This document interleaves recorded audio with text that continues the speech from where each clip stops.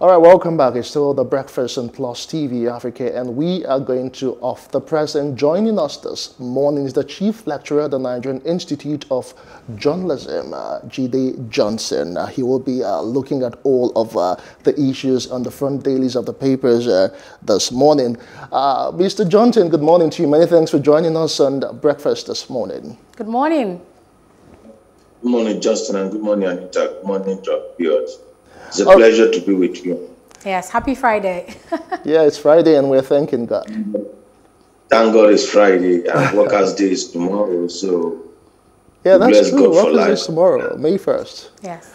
All right, we'll kick it off from the Punch newspaper this morning with a banner headline this morning. Senate summons Minister Attahiru over 199 billion anti-terror fund spending, with two writers there. National Assembly Committee Chairman berates Ahmed for shunning invitation. Soldiers lamenting lack of weapons to fight insurgents, alleges panel. All right, across above the masthead, recovering 94 trillion naira unremitted fund solution to economic crisis. That's according to Falano.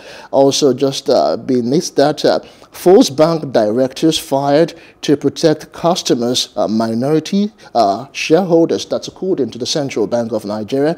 NSA dismisses threats to airport. NSCDC fortifies internal security. Just beside that, India experts warn of looming danger as U.S. director citizens to leave. Okay, we have more stories on the front page of the Punch newspaper this morning. Okay, let's see. Fraud allegation seconders the man's apology. 1 billion naira from ex-Oshomolism aid.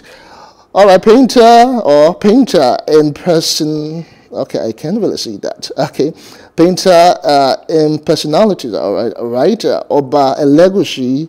Or impersonation, rather. A painter impersonates Oba Elegushi, the fraud Facebook lover of 51 million naira.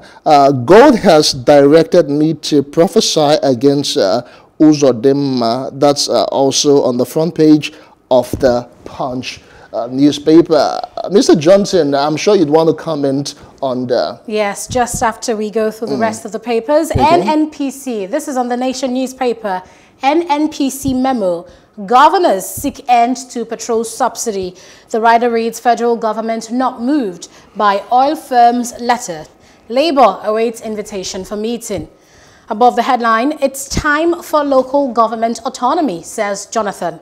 Mbaka slams political leaders over insecurity.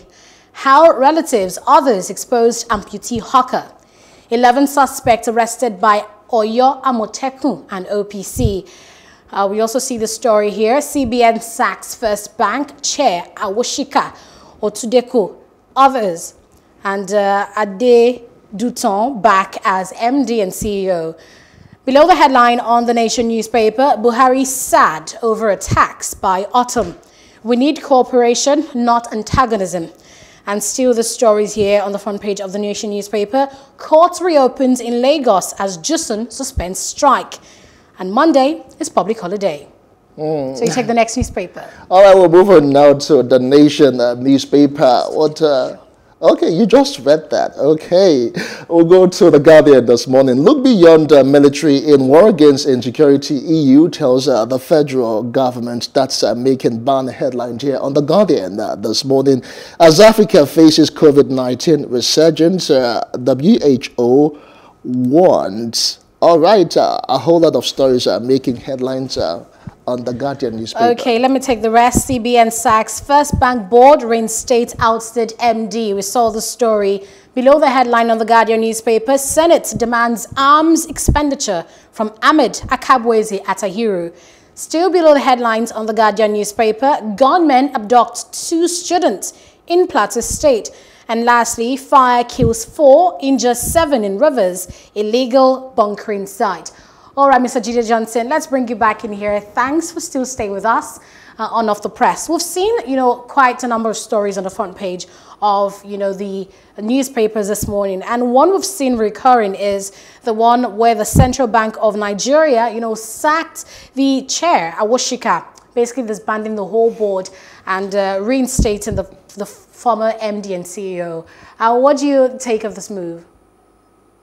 Well, that's within the purview of central bank and their control over the monetary and financial sector in Nigeria. So I'm sure it's an internal thing that requires central bank supervision. And from their explanation, they said they are trying to protect the minority shareholders. But in my own opinion, I think both the board and the MD should have gone, and a new management thing should have been put in place to solve that particular problem. Once you have a crisis between the management on one side and the board on the other, I think both, if you are sacking the board of directors are not appointed by central bank, they are appointed by the shareholders. But if central bank wants to win the big stick, I think both the MD and the board of directors should go at once, so that you have one fell swoop, and then you start all over on a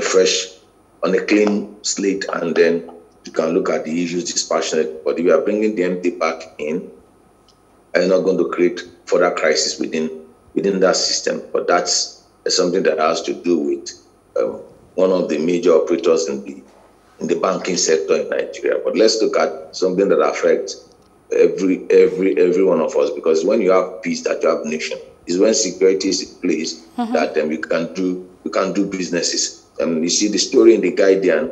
One striking story is the story in the Guardian and in the Punch newspaper, in which the Senate summoned members of people in charge of the security apparatus of the nation, the Minister of Defense and the service chief. And the Punch story goes, Senate summons Minister Attahiru on 199 billion anti-terror, 199. The Punch newspaper give us the financial implication, why the Guardian just talked about demands explanation over expenditure. I think the power of the purse belongs to the National Assembly.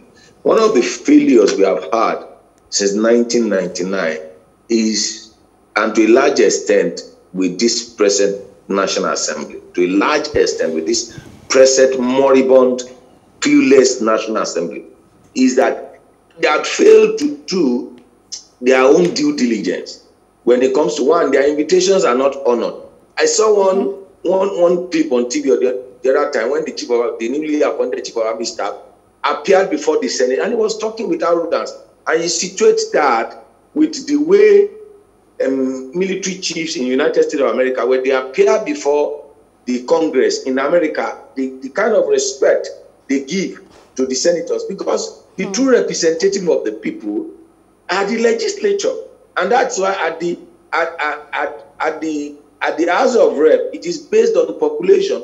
In the Senate, it is based on equality of states. That's why 3 senators per state, so that the people are highly represented. And you have a situation whereby even the Senate that owns the power of the purse, when it comes to the appropriation bill, it does not become an act until it is passed by the National Assembly and assented to by the president.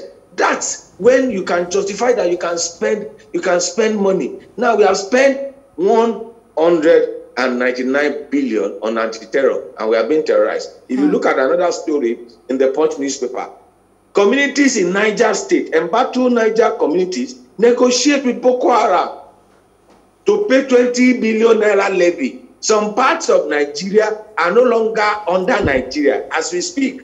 I listened to, during the course of the week, I listened to the governor of Niger State, where he was complaining that some local governments have been overrun by Boko Haram.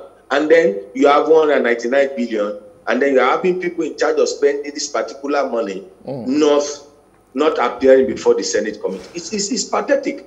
In such situation, head should roll. People should be held accountable. This is not a military regime. This is a democracy, and in democracy, civilian military hierarchy must be subservient. It's a requirement. Military hierarchy must be subservient to democratic control. It's required. So, Mr. Jide Johnson, in the light of these issues, do you then think it's justified for Reverend Father Mbaka to say that, you know, what he's been saying, that God has directed him to prophesy against Buhari and Uzodinma, asking them to resign? There's no need, you see, for you to do what God has required you to do. Is you are trying to practice witchcraft. That's what the Pro-Chancellor of Covenant University said. He said, for man to expect God to do what he's supposed to do by himself, then he's practicing witchcraft. What do we expect God to do for us? He has given us the brain. He has given us the mandate. He has given us the power to do that. We have institution. So you expect God to run the National Assembly? Do you have to wait for Father Mbaka for the National Assembly to commence whatever instruments they have to bring about checks and balances in governance? All right, it is actually very disheartening. President to explain or to start impeachment process or whatever is required for them, or whatever they think is appropriate at this point in time, to hold the executive accountable. The president, governors, and the National Assembly sworn an oath using either the Bible or the Quran. So you don't expect God. It's not God that created fan. It was man. It's not God that created this. It's not God that created the technology we are using. It was man. So God has given us capacity to do what is required per time to solve our problem. So let's leave God out of it. When people begin to bring God into it, the bottom line is that it's clear for everybody to see. God does not need to tell Father Mbaka for us to know that something is wrong with this nation when it comes to security. All right. Something is wrong with our economy. All right, Dr. Johnson, it is really worrisome that we're talking about 199 billion anti-terror, fund when soldiers are actually lamenting lack of weapons. One wonders where all of this monies go to. But let's also talk about another issue that made a headline on the front page of the Punch newspaper, which is a fraud allegation. Uche Secondus is demanding apology and asking for 1 billion naira from ex-Oshomola's aid. Political dramas. You should expect that. Those are political dramas. Secondus demanding compensation from, or demanding 1 billion naira from the former aides of the APC, the former APC chairman and former governor of Edo State. So those are required. Let them take those issues to court. The court will settle it. The burden of proof lies with him, and when the court rules over that, beyond the rhetorics and the reportage we have in the front page of the newspaper, I think that's left for the court to do. He knows the appropriate step to take, and I don't even think the media needs to play much emphasis with the issues affecting us. We're talking about Secondus issue with what's the name of this guy from Edo State? I can't recall. This guy that used to be a spokesperson for Ibrahim Babangida. I can't recall his name now. So those are, as far as I'm concerned, if I'm the editor, I won't even bring this issue into the front burner. I won't even give it prominence in my page. These are political drama. Let them engage in their political drama, and let's look at serious issues that affect all Nigerians. All right. All Nigerians. All right. One of these, very important issues, really. The president said. There's a story in the Daily Sun. The president said to Otum, I'm disappointed in you.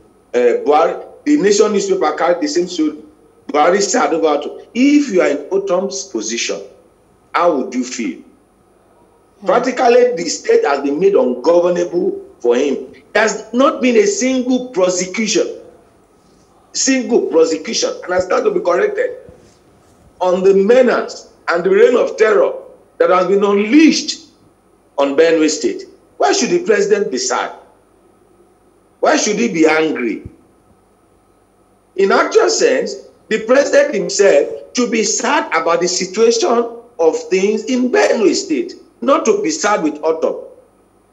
In actual sense, the president should commiserate with Otom on this matter. But the president is saying, I'm sad. let Mr. President also know that Nigerians are sad with the situation of security of this nation of security in Nigeria. Nigerians are sad. Now, well, we saw another story. Mr. Jide Johnson, actually, beyond the headlines, you know, reading the full statement of the president, he actually said he was pained by the violence, you know, and all of that. But we know that these are statements signed by his, you know, his media aides and all of that. You know, why that's one of the reasons why Nigerians, you know, have been persistent about the president speaking for himself in addressing the nation. But moving on to another big story, really, we've seen. We know that the Judiciary Staff Union of Nigerians, have been protesting. They've been on a strike, saying they demand judicial autonomy. The president signed the executive order, but this has not been implemented. But the good news is they called off their strike after 23 days, and it seems that courts in Lagos can now reopen. Your thoughts on that, please? Justice delayed, justice denied. And a situation whereby you have the arbiter of justice going on strike, that means that people seeking justice too are in coma. They are on strike. So cases that should have been attended to, people that should have been prosecuted, and people that should have been released don't know their fate during the last 23 days. But thank God, they've called off the strike. We don't need rocket science to solve this problem. Judicial autonomy. Look, there are three organs of government: the executive, in fact, first, the legislature, because the first organ of government is the legislature. The second organ of government is the executive. The third organ of government is the judiciary. You look at the structure, the arrangement in the constitution, whether Nigerian constitution or the American constitution, because without the legislature, there wouldn't even be any society, because it is the legislature that comes up with the constitution, and it is the constitution that determines the shape of government.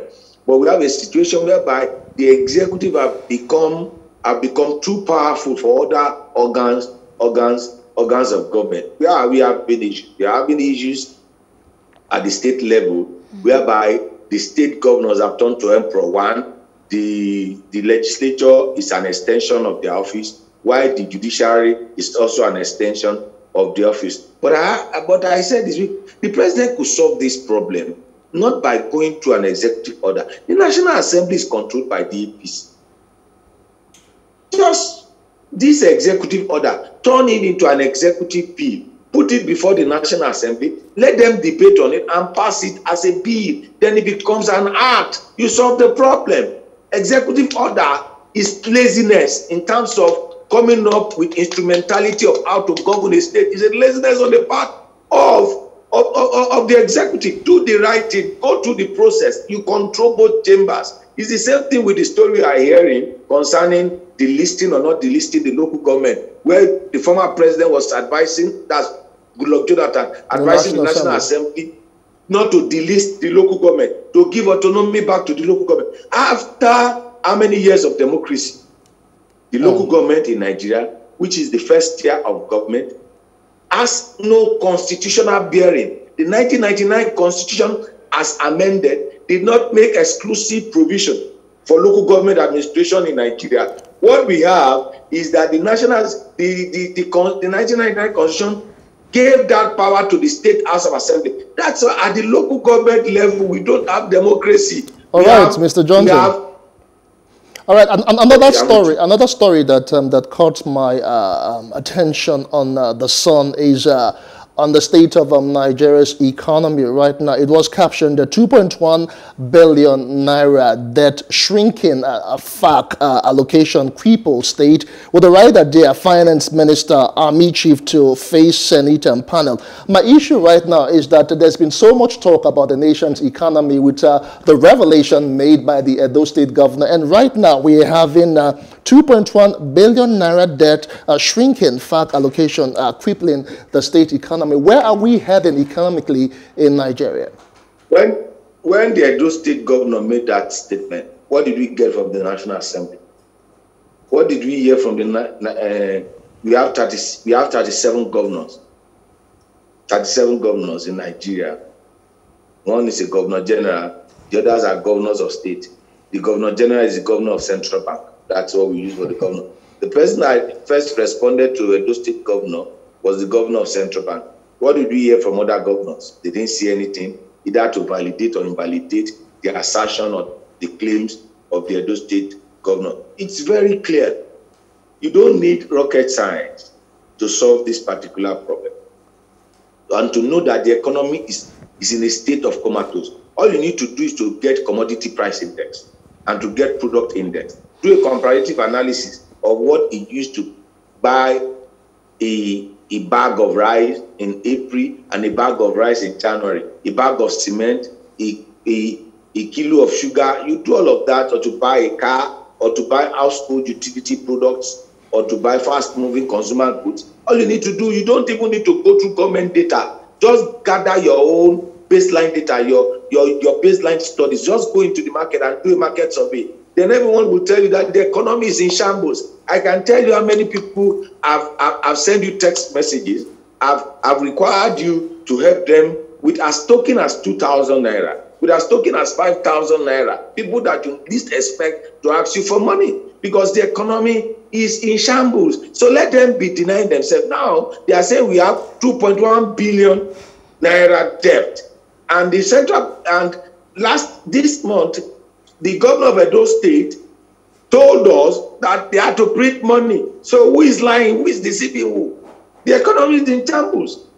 And the economy will continue to be in shambles, because we don't know the amount of oil, crude oil that has been taken out of Nigeria. 2, the other sector that supports, that we make money from, which is the agrarian sector, which used to be the mainstay of our economy in the 60s and before the discovery of oil. That sector is also affected by insecurity. It's affected by insecurity. Whether you like it or not, people can't go to their farm. People are being kidnapped left, right, and center. We are having issues with herders and farmers. So food prices will rise up next year. They don't need any rocket science to tell you that. And if you look at the inflation is an indication of something wrong with your economy. It means that you have too much money in the economy, pursuing less goods. And that is a clear indication. So the Minister of Finance can come, or the Minister of Economic Planning can come and talk grammar and use economic terms to deceive him or herself, but you can't deceive. It's only fools that argues with proof. The proofs are there. The evidences are. What is an evidence? An evidence is a verifiable fact.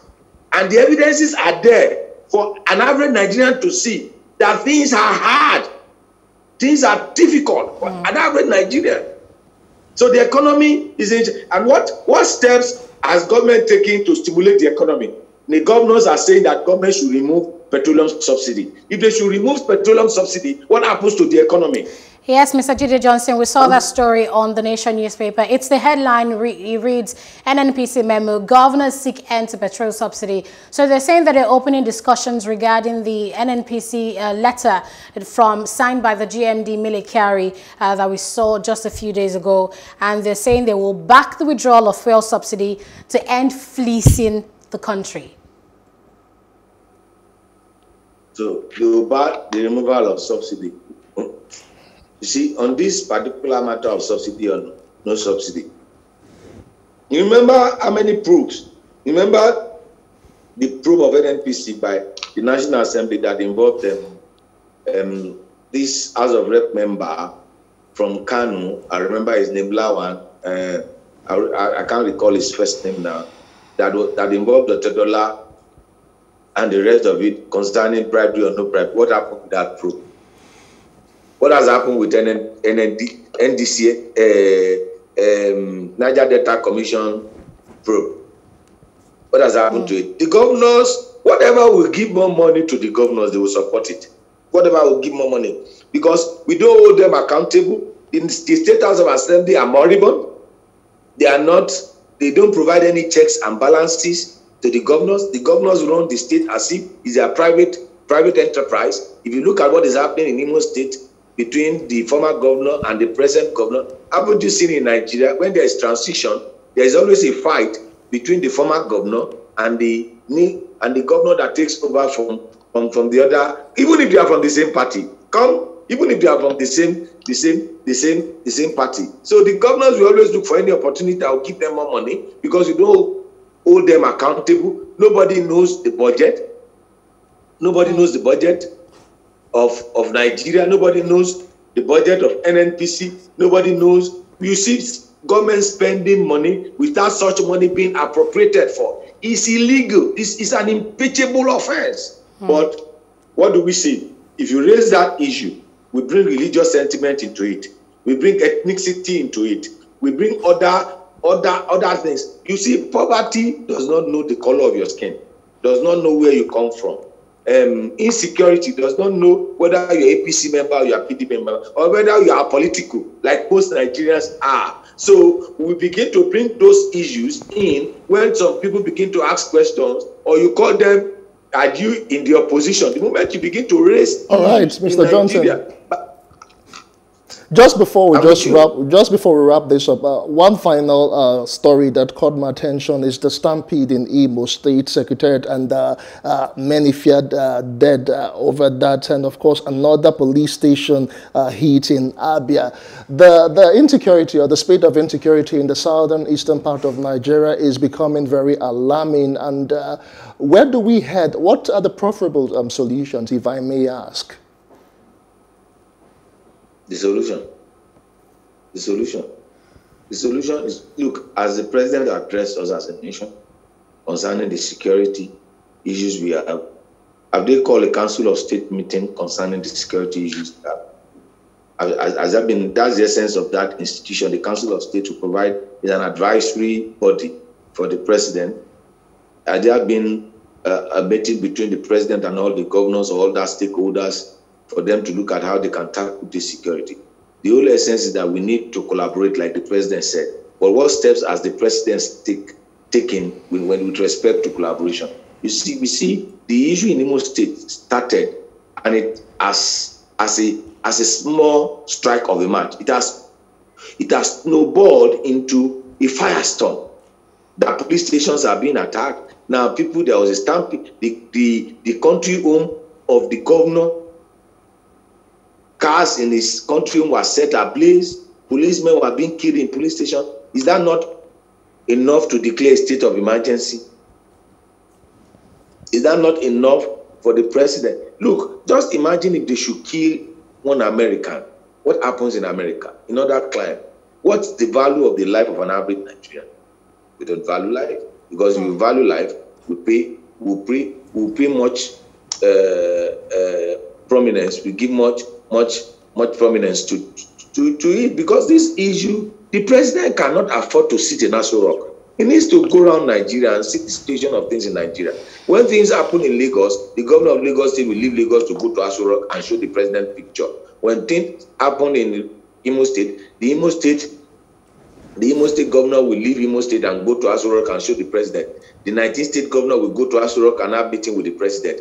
He is not the president of Aso Rock. He is the president of the Federal Republic of Nigeria. The president can go anywhere. So let the president take a tour of Nigeria and see the situation of things for himself. He does not need his aides to bring him issues. Some of the issues, they will edit it. Some all right, of it, Mr. Johnson. They will give some things.